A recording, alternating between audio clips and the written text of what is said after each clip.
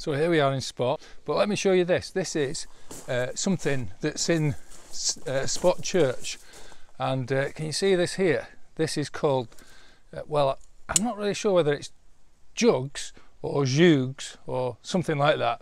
But anyway, what it is, well, I wonder if you can guess.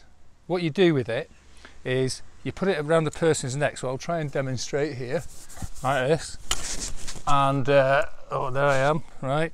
And what would happen in the past is people who had been up to no good, maybe they'd done something wrong, like, I don't know, stolen an egg from a neighbour, or perhaps had been doing something like they'd said some bad things about somebody, or perhaps, you know, they maybe cheated on somebody's husband or wife. But whatever it was, the church had this tradition of chaining that person up to the front of the church here. And as people came into church, they would curse them and spit on them and really look down their noses at them. Not very Christian, is it? Not very nice.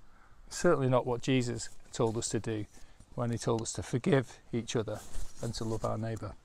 Anyway, that's in the past, a long, long time ago.